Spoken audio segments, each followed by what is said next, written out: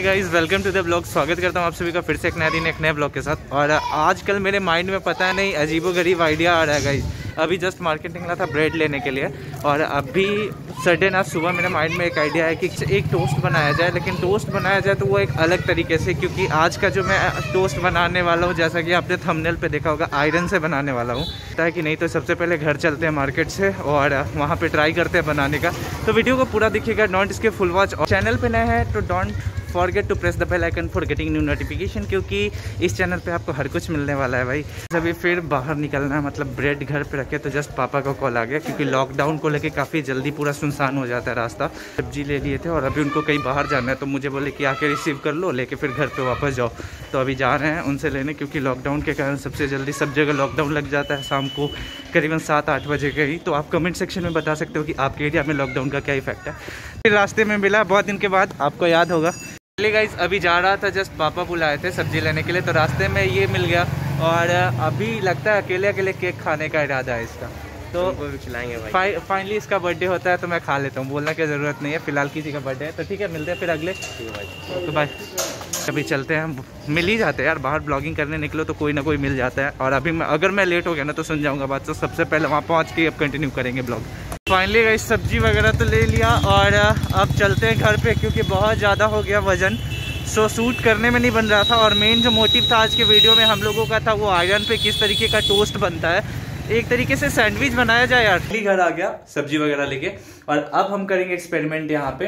तो जगह तो ये बन चुकी है और नीचे से लेके आता हूँ आयरन और टोस्टर दोनों, और उसके बाद देखने वाले हैं कि आयरन से बेटर टोस्ट होता है या फिर टोस्टर से। मे बी पॉसिबिलिटी तो टोस्टर की ही सबसे ज़्यादा ही है। जो स्टूडियो देख रहे हो अंदर में, तो यहाँ पे हम सारा चीज़ करते हैं। तो आप भी नीचे इसको बंद कर देते हैं, नहीं तो बिल्ली वगैरह घुस गई तो इस समय मेरा वीडियो बनाना हो जाएगा अच्छे से।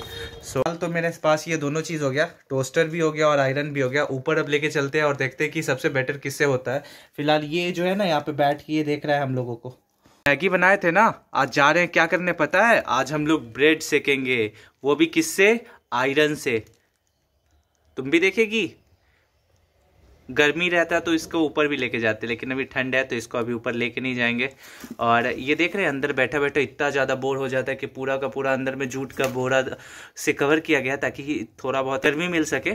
और इसलिए ये पूरा का पूरा, जैसे यहाँ देख सकते हो कितना सारा बोरा ये जो है काट के नीचे फेंक दिया। क्या क्या करना पड़ रहा है यार एक्सपेरिमेंट के लिए।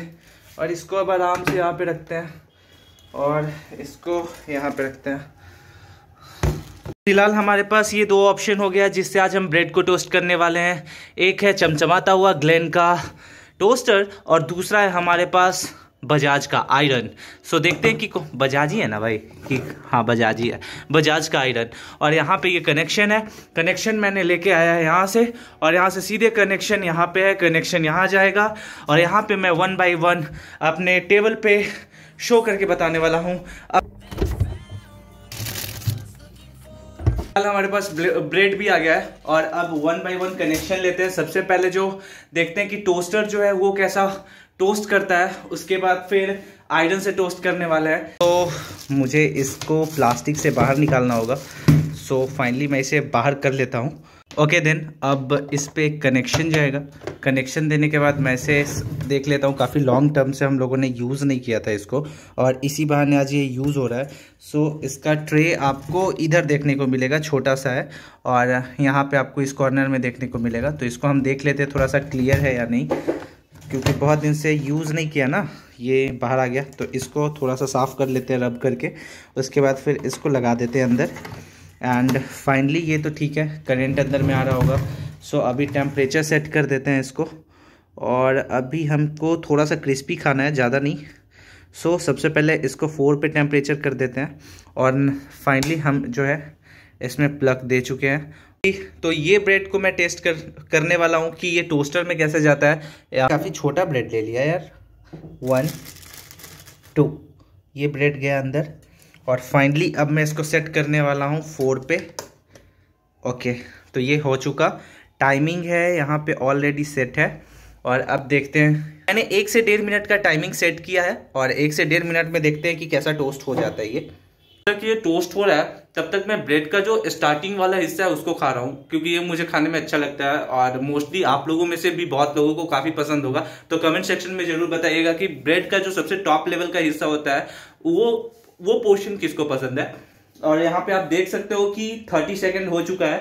सो ब्रेड ऑलरेडी क्रिस्पी होने वाला है, ज्यादा करूंगा तो जल जाएगा। सो आपको यहाँ पे दिखाता हूँ।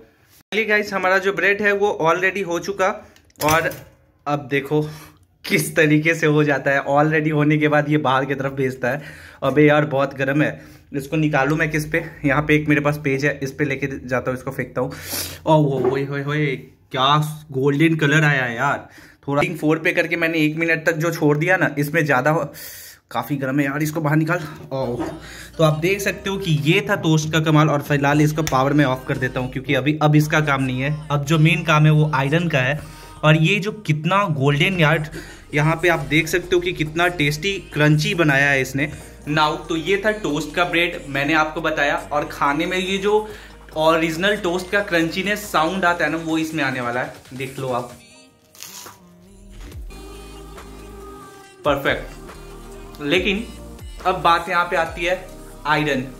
यहाँ पे एक दिक्कत है गाइस कि टोस्टर तो थोड़ा सा रेक्टेंगुलर फॉर्म में था इसलिए स्टेबल था, लेकिन हमारे पास ये जो आयरन है ये ट्रायंगुलर फॉर्म में है। तो हमको थोड़ा साइड से कॉपी की तरफ का सपोर्ट लेना होगा, बुक्स का कुछ सपोर्ट लेना होगा।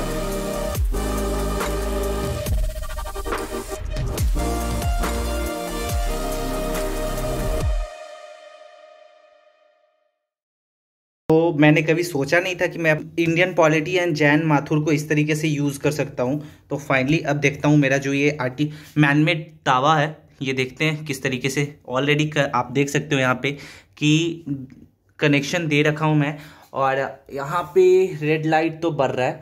अब जब तक इसको देखता हूँ कि किस तरीके से टोस्ट होता है, तो हमारा ब्रेड जो है ये बाहर आ जाता। आजा भाई।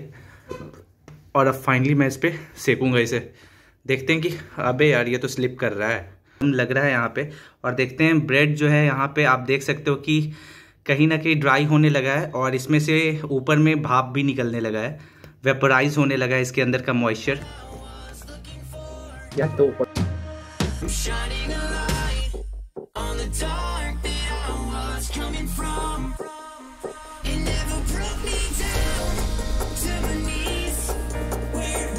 यहाँ पे दोनों मैंने टोस्ट ट्राई किया और यहाँ पे दोनों डिफरेंस आपको देखने को मिल सकता है। जस्ट अभी मैं आपको दिखाने वाला हूँ, यहाँ गौर से देखो। आप ऑलरेडी क्लियरली यहाँ पे आप क्लासीफाई कर सकते हो कि ये जो ब्रेड है ये मैंने ग्लेन टोस्टर से यूज़ किया और मैंने बनाया है। वही दूसरा साइड जो आप देख सकते हो इसमें वाइटनेस ज़्यादा है, लेकिन हालांकि ये ट्राई तो पूरा कर रहा था इसके अंदर के मॉइस्चर को ड्राई करने का, लेकिन ये आयरन से हुआ है। और फाइनली अगर इसको मैं तोड़ के भी दिखाऊँ तो इसमें क्रिस्पीनेस देखने को नहीं मिलेगा आपको, लेकिन हाँ ड्राई कर दिया है। वही अगर इसकी बात करूँ तो ये आप देख सकते हो पूरा का पूरा क्रिस्पी है। गाइस फाइनली अगर इस वीडियो में आपको मजा आया हो तो लाइक कीजिएगा, शेयर कीजिएगा, सब्सक्राइब कीजिएगा। तो फिलहाल मेरे माइंड में ये इस आइडिया ही आ रहा था। आपके पास भी अगर कुछ धांसू आइडिया है जो ऐसी आइडिया देना जो मैं कर सकूं भाई, क्योंकि अगर आपका आइडिया कुछ ज्यादा अपर लेवल का हो गया तो घर से बाहर निकाल देंगे सब, तो वैसा आइडिया मत देना। अगर ब्लॉग पसंद आया हो तो लाइक कीजिएगा, शेयर कीजिएगा, सब्सक्राइब कीजिएगा and don't forget to press the bell icon for getting new notification, क्योंकि इस चैनल पे इसी तरीके के वीडियोस आपको देखने को मिलेंगे। और फिलहाल तो अभी लॉकडाउन है इसलिए मैं कहीं बाहर घूमने भी नहीं जा सकता। सो ट्राई करेंगे आफ्टर लॉकडाउन कहीं बाहर निकलने का। और आने वाला ये वीक बहुत इंपॉर्टेंट है हमारे महाक्ष ब्लॉग के लिए, क्योंकि हर कुछ आपको मोनेटाइजेशन का प्रोसेस आपको मैं शो करूंगा। सो बहुत सारे लोगों का सपना होता है कि इस लेवल पे पहुंचे, इसके बाद वो जानना चाहते हैं कि यूट्यूब वर्ल्ड में क्या हो रहा है बिगनर्स के लिए। तो मैं अपना सारा एक्सपीरियंस आपके साथ शेयर करने वाला हूँ। चलो तो इसी के साथ मिलते हैं अगले ब्लॉग में। अगर ब्लॉग पसंद आया हो तो लाइक कीजिए, शेयर कीजिए, सब्सक्राइब कीजिए। और अगर आपके पास भी कुछ इस तरीके के आइडियाज हो तो वो आप कमेंट सेक्शन में कर सकते हो। मिलते हैं आपके साथ अगले ब्लॉग में, तब तक के लिए स्टे सेफ, टेक केयर, जय Hind, Vande Mataram, thanks for watching.